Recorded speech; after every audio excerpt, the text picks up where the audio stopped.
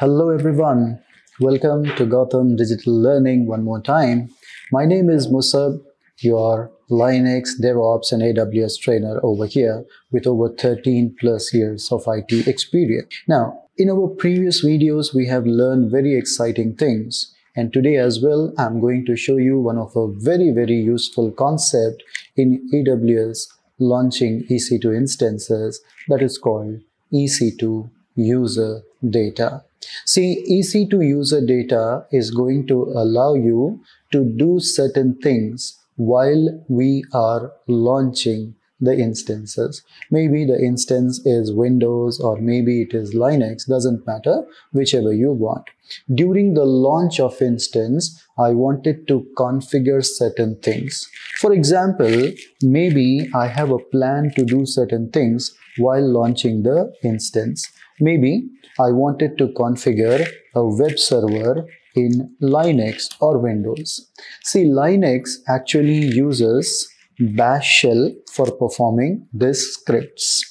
Actually, these are nothing but scripts. See, script is nothing but series of commands. When you put series of commands in a file, when you run the file, all commands get executed one after the other. This is called script. So you may use bash script for Linux, and if it is Windows, we may use PowerShell script. So PowerShell is used for Windows and bash scripts are used for Linux. So in this video, we are going to go with Linux and we are going to configure a web server. See, to do this, what I'm going to do is, first step, I need to install HTTPD software. So I'm going to use the command called yum install HTTPD, which will install HTTPD. Second step, you need to create a website. Now, as we are not a proper web designers to design a website, we'll go with a basic index.page. So here we are going to create an index.html where inside that www HTML folder. Third and the last step is to start the service of HTTPD. And that we are going to do again with one more command, systemctl. So let's see how these things can be automated, and let's create a website by using this. So simply, I'll go to my EC2 dashboard. Under EC2 instances, let us launch a new instance. Remember, you are going to allow SSH communication and HTTP communication. So you must add a security group with the name HTTP as well. Now, if you don't do it while launching, even after launching, we can add it. So what I'll do here is, let me call it Linux web server. You can select any flavor of Linux. I'm continuing with Amazon Linux, whichever comes under free tier. And also I'm going to select T3 micro instance with 2 CPU and 1 GB RAM. That is more than enough. KeyPair, the online KeyPair what we have generated. Next thing, in security group, this time I'm not going to create new security group, because in the last class we have seen how to create security group. So I have already created multiple security groups, one for Linux, one for RDP and one for HTTP as well. So here I need to attach two security group. One that will allow me Linux communication, and second that is going to allow me web communication, HTTP. So in the list you can see so many are there. I'm going to select Linux SSH communication, and second thing, I'm going to allow HTTP communication. Now let's go below and go to advanced detail. See, in advanced detail, you can put your shell script. Now, if you already have a script created, you can also upload the script and it will execute it. If you want to write the script, go ahead. First thing, we will go with shebang statement. See, shebang statement will tell which shell to be used. See, Linux uses many shell, so we have to be specific that which shell you want to use. The most common shell is bash shell. So this line tells the script which shell to be used. First step is to install the software. See, in our Linux classes, I have explained you how to install the software, start services and all. So let's go and configure or install yum install httpd-y. This is going to install HTTP package and I'm answering yes to continue.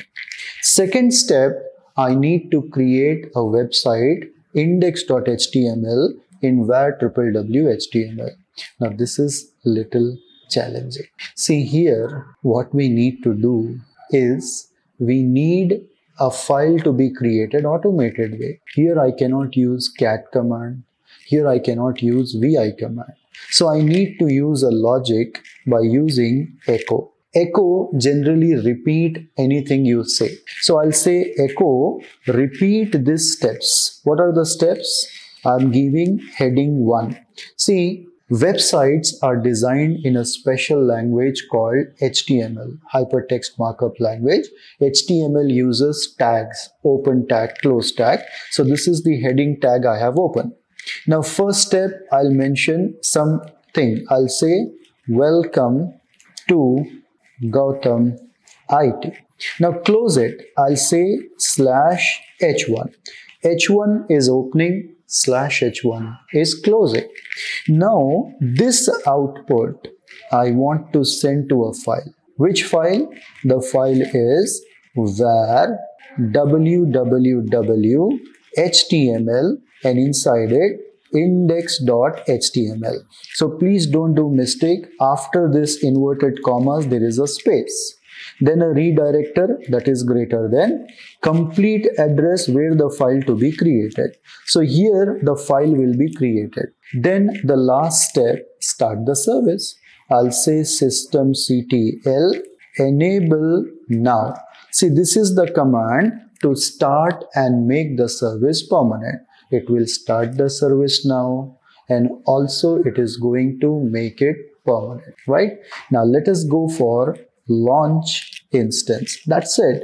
Now you see during launch, all these steps are going to take place automatically. So whatever task you wanted to do, instead of doing it manually, you can do it automatically. Same things you can do in Windows also. Maybe at the time of launching, you wanted to install some software, copy some data, or you want to make some changes in the settings. All can be done by writing a simple bash script in Linux, an XML or PowerShell script in Windows.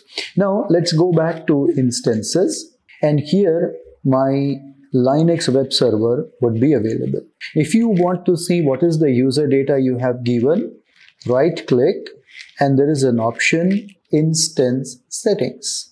In this setting you can see edit user data. User data is only run one time. If you even make changes inside it and boot the machine next time, it may not do that things. So only one time it will be executed and here is your data. If you want to copy it, you can copy. Now let us see whether it is working or not. So what I'll do is I'll take the public IP, take a new tab and say paste and go. So if everything works fine, this is how you can see your website is launched. So instead of me logging into machine and doing the steps, it has done everything automated way. So this is all about your user data that lowers your burden in AWS. Thank you very much for watching this video. We'll meet again in the next video for more.